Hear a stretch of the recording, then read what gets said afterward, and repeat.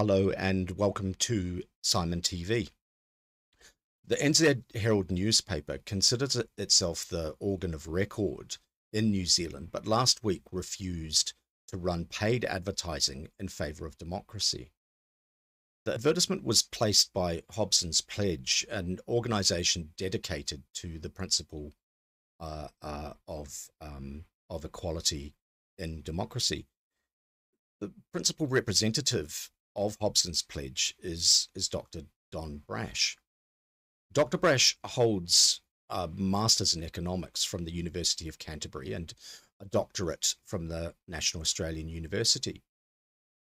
He commenced his career at the World Bank and rose to become governor of New Zealand's Reserve Bank. He shifted to politics, leading both the National and ACT parties. Widely regarded as the most erudite and affable person in New Zealand public life, certainly by me. He joins me now to discuss the situation with the New Zealand Herald. Welcome to Simon TV, Dr. Brash. Can you tell us what happened with the New Zealand Herald last week? I think it's called a false front ad, where you have the full front page of the paper and the next page, which would be page 2. And we ran an ad which said the government should reclaim the foreshore and seabed for Crown ownership, for the ownership of the whole public, if you like. And we explained why customary marine titles, which had been provided for in an act passed by the national government in 2011, really threatened the rights of other New Zealanders to have full access to the beaches and the foreshore. And we were pleased that they ran that double-page ad. But shortly after we had run that, a number of people, particularly Maori groups, Maori Journalists Association and so on, said, look, this is factually wrong. The public has never owned the foreshore and seabed, and Brash's claim, or Hobson's Pledge's claim about what the customary marine titles would give to the tribes which secured those rights is simply factually wrong. So we decided to try and run another full-page ad the following week, the 14th of August, explaining where we had got the information from for making these claims. And the information, in fact, was directly from a government website. And we provided the QR codes to enable people to check that out for themselves. We thought that was a pretty satisfactory way of answering critics. But the Herald decided, for better or worse, in our judgment for worse, that this was too much and they would not run the ad. It appears that they received a great deal of negative feedback from particularly tribal groups, Maori tribal groups, and they ran for cover. They took fright, if you like, and declined to run the second ad on the 14th of August. So that's where we are now. We've tried to make that. Sorry. I understand completely, and that certainly raises some disconcerting issues. The first question I have for you is this about the NZ Herald's decision making. The word that I've heard from inside the Herald is that they did indeed, as you say, receive a great deal of pressure from vested interests within the Maori community, but there was also internal pressure, as they often face, from younger journalists inside the organisation who tend to hold fairly left-wing views. And from an editorial perspective, the Herald is often at that level, they feel that they are being somewhat dictated to by their journalists. But my perception of this matter is that the decision to not run the response advertisement on behalf of Hobson's Pledge came from further up the chain. Has there been any communication at all between Hobson's Pledge and the decision makers at executive and board level? Not to my knowledge. To be honest, some of the communication was handled by our advertising agency, if you like, but we've heard no word directly or indirectly that there was any kind of explanation from the Herald. But I think you're right. What we've heard too is that it's not only Maori groups outside the Herald, but also staff within the Herald who were very unhappy about the ad. And I guess that what that reflects is that over the last 10, 20, even 30 years, there's been a consistent attempt to indoctrinate younger people going through the school system, going through the university system, about what the Treaty of Waitangi meant to this new generation of Maori activists. I mean, for 140, 150 years after the Treaty of Waitangi was signed, the widespread consensus was that the treaty provided for every New Zealander to have equal political rights, so that we all have the same voting rights and so on. Clearly, there have been exceptions to that. The creation of separate Maori electorates was one. But by and large, the assumption was that the treaty provided for equal citizenship for all New Zealanders. Now, since the late 80s, 1980s, there's been a gradual attempt to wean younger New Zealanders off that interpretation to an understanding of the treaty, which is that no, it didn't create equal citizenship. On the contrary, it created a partnership between those with a Maori ancestor and those without a Maori ancestor. And that's quite a different constitutional framework. And it's that generation of New Zealanders brought up in that kind of indoctrination, which is our headache now. For most New Zealanders, we are all equal.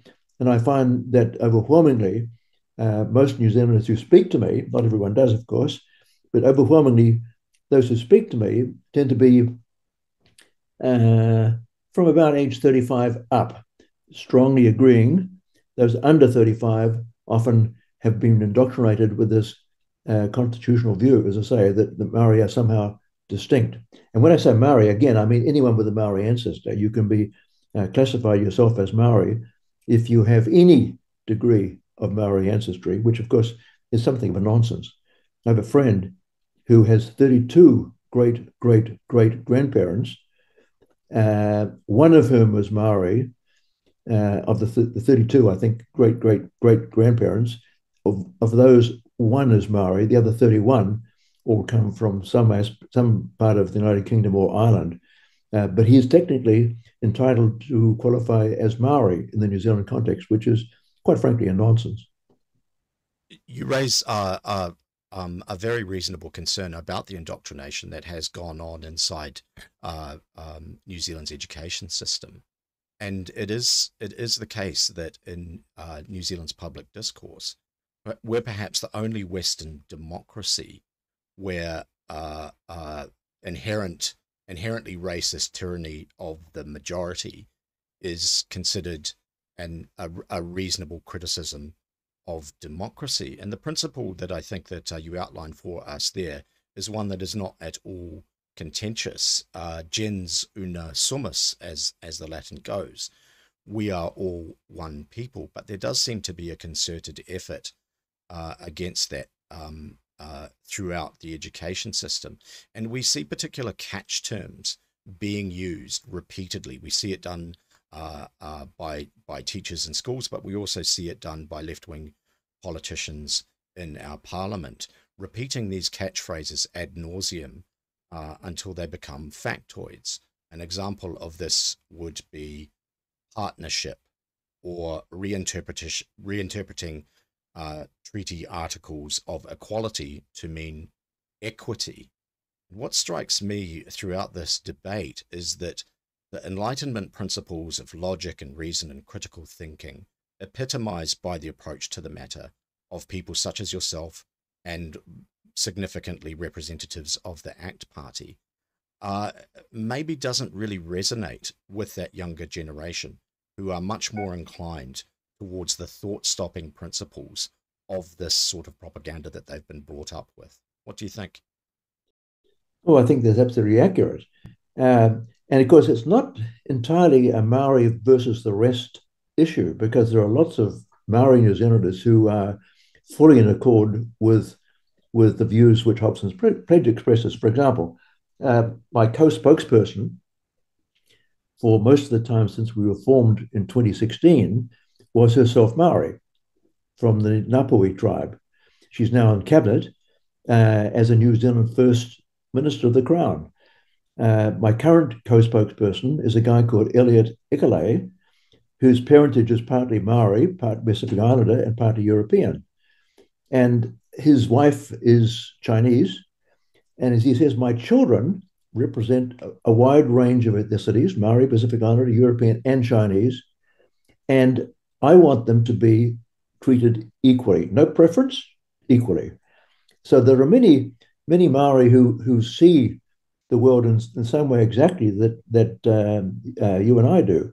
I mean, in the cabinet currently, 20 ministers in cabinet, 7 of them are Maori, 35% of the total, in other words. 2 act members of parliament, 3 New Zealand First Maori cabinet ministers, and 2 national. 6 of them, incidentally, are Ngāpuhi. 1 is not. So it is simply not true to suggest that all Maori are on one side of this debate and everybody else is on the other. There are many Maori who agree strongly. And ironically, you mentioned the ACT Party is led by a guy who is entitled to be on the Maori roll, David Seymour. Yeah. I think that's a very good point, Dr. Brash, that that many of the loudest voices are not at all representative of mainstream views within Maoridom. Certainly, my Maori friends that I speak with do consider that there are issues to do with Maoridom, as I think we all do, and issues to do with some fairly poor social statistics, and efforts ought to be made to address those, but those should not supersede an underlying commitment to democracy. But speaking about some of the loudest voices within Maoridom, the letter from the 170 quote unquote legal and I guess Maori academics condemning the original advertisement from Hobson's pledge received significant media coverage. But I did notice that that you wrote a response eviscerating the primitive arguments that were put forward together by those 170 signatories in the letter that that they signed. However, I didn't see any coverage in the media whatsoever to your response. Certainly, nowhere near as much coverage as that original letter generated in the media. Is that the case, or was there some sort of media coverage? Right. We didn't see any media response to critique of the critics, if you like. As I say, we had hoped to run an ad responding to those critics, and that was vetoed by the Herald. We did put out our negative view of those criticisms in an email to our supporters. They exceed 100,000 individuals, but no media coverage of that response was negligible or nil. Well, that's certainly that has chilling ramifications for our democracy, where what is reasoned and rational debate receives zero coverage or very little in the media, or is portrayed negatively, whereas the extremist separatist views receive almost wall-to-wall coverage in the vestigial media. And I suspect that this is what we can expect coming up to November, when ACT's Treaty Principles Bill is due to be presented to Parliament. I think we will see a lot of negative biased coverage from the vestigial media, and a lot of it will be personal attacks, as we have come to expect. What do you think is when it comes to considering that Treaty Principles Bill? It seems to me that we have the ACT Party, and probably New Zealand First, representing the majority will of the people, that we are all equal and we live in a liberal democracy. And on the other side of the argument, we have the far left extremists, the ethno-nationalist separatists, represented by the Maori Party, the Green Party, and the Labour Party. But I think a significant question for New Zealand is whether or not the National Party can be cajoled and persuaded to represent the will of the people when it comes to that Treaty Principles Bill, or whether they will instead side with those voices on the left. What do you think? I think that's a serious danger. Mr. Luxon has been very careful to avoid taking a strong position on this. And in fact, on the contrary, he said to David Seymour, we will not support your treaty principles bill beyond the first reading of the legislation. Now, of course, if it doesn't get beyond that, it doesn't get passed. And I think he's been most regrettably weak on that issue. Yeah, I mean, you referred this debate as being between left wing and right. Not entirely correct description. I mean, a guy like Chris Trotter, for example, would call himself to the left of centre, I think.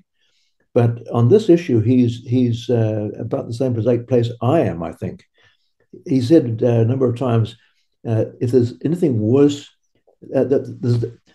what is worse than the dictatorship of the majority is the dictatorship of the minority. And so he's totally on side on this issue. And as I say, he would regard himself as being on the left of politics. I'd certainly take your point, and I have a great deal of respect for Mr. Trotter. I find that his political commentary is always worthwhile reading, and I would agree that he would consider himself to be a leftist in ideological outlook, but I don't think that the left considers him to be one of them anymore. And the distinction there is that he's an old school, in my estimation, materialist who bases his left-wing ideology on an analysis of economics, as opposed to the current iteration of the left, which is much more concerned with social policy and particularly wokeism. What do you think? Oh, I agree with that completely. Chris has been a long-standing friend of mine, despite the fact that our politics are quite different in many respects. But on this one issue, we are absolutely seeing eye to eye. Well, I think most sensible people are, but it really does strike me as ridiculous that this is in any way contentious, in any way an argument in our society, that we really are having to defend fundamental constitutional principles of democracy against what are, in my estimation, some very extreme ideological attacks against it. But in that regard, what's next for Hobson's pledge? Coming up to November, is there going to be? Are we going to hear more in this debate from your perspective? Oh, absolutely. I mean, we're committed to this and have been so since we began in a very small way in 2016. As I say, the Marine and Coastal Area Act and the whole foreshore and seabed issue is on us right now. But another issue which is very important at this very moment, the next 2 or 3 weeks anyway, is the question of what local councils do with Maori wards. Some 45 councils have decided either created Maori wards in the last 2 or 3 years since the Labour government changed the law, preventing ratepayers having a say on the matter, or have decided to create them in the future. And between now and the 6th of September, councils can decide to rescind the decision to create a Maori ward, or to scrap an existing Maori ward, or to face the need to have a referendum on the issue at the time of the local body elections next year.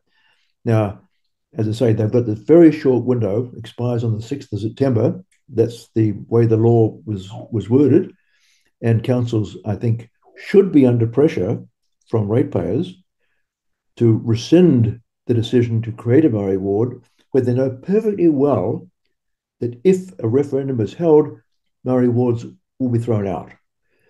I mean, a number of Maori wards were proposed by councils prior to the Labour government preventing ratepayers expressing a view. And in every case where a referendum on Maori wards was held, it was defeated with one exception. That was Wairoa, which did vote for Maori wards in a referendum. But every other case, ratepayers voted overwhelmingly against them. And councils know perfectly well that if they have a referendum next year, they will be thrown out again.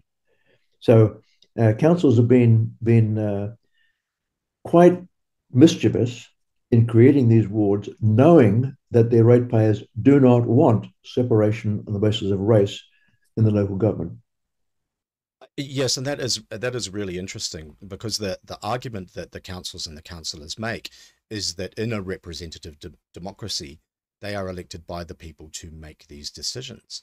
But of course, the argument against that is that when it comes to constitutional matters at a national level and at local level, that should be the unwritten rule has been decided by going to the people, and the resistance to that from the councillors is a damning indictment of their commitment to what are basic principles of the way things are supposed to work in a democracy. Why is it, do you think, that it doesn't seem to matter which councillors support this and which don't? It is just not covered in the media. Nor, for instance, is the fact that those very few councillors who are interested in representing the will of the people are bullied and intimidated. Apparently, we've even had a councillor shot at, or at least his vehicle shot at with a firearm in response to his support for plebiscite. Do you think that those matters are worthwhile being reported in our media? Oh, absolutely. I mean, it's shameful that they're not reported. And that councils are intimidated is, I think, beyond a shadow of a doubt. My partner, by chance, is a councillor on the Western Bay District Council. And she tells me that last time this matter was considered by the council in public forum, there were a large number of Maori who were strongly in favour of Maori wards didn't take part in the debate. They can't do that, but were present. And I gather that's quite intimidating for many councillors. Yes, well, and one would think that our elected representatives going about their duties should be able to do so without any sort of intimidation, and that the authorities, including the police and the establishment in the form of the media, would raise more concerns about this. That it almost seems to me that because the establishment in general is largely supportive of that ideology, that they're prepared to look the other way. And I think it's really important that there are voices pointing out, like Hobson's pledge does, that this is not the way a democracy is supposed to work. Yes, that's absolutely correct. And I'm sure a lot of people actually share that view. I'm constantly surprised at how many people come up to me in public environment and say, sort of quietly, almost under the with a shielding their mouths so they can't be seen, what they're saying. We agree with you. We support you. So there's quite a substantial body of New Zealanders who do support this, but they feel intimidated to say so. All right. Well, that is not the New Zealand that any of us want to live in. Well, I think that that on this matter, you do enjoy a great deal of support, and it's disappointing that some of that might be from the silent majority, who are, to a large degree, by the media, having their voices suppressed. So, before we wrap up, Dr. Brash, what can we expect to see next from Hobson's Pledge? And is there anything you'd like to tell us before we conclude? Well, I think the key thing we'll be campaigning on in the next couple of months is almost certainly the Treaty Principles Bill, which you referred to earlier.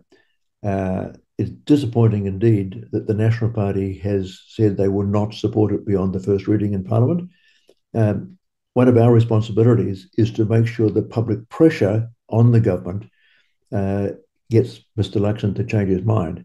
Because if he does not change his mind, and if that bill does not proceed beyond the first reading, it's important that the public at large get together, organize a citizens initiated referendum, even if it's not an official one. Now, that's suboptimal because a citizens initiated referendum does not bind the government.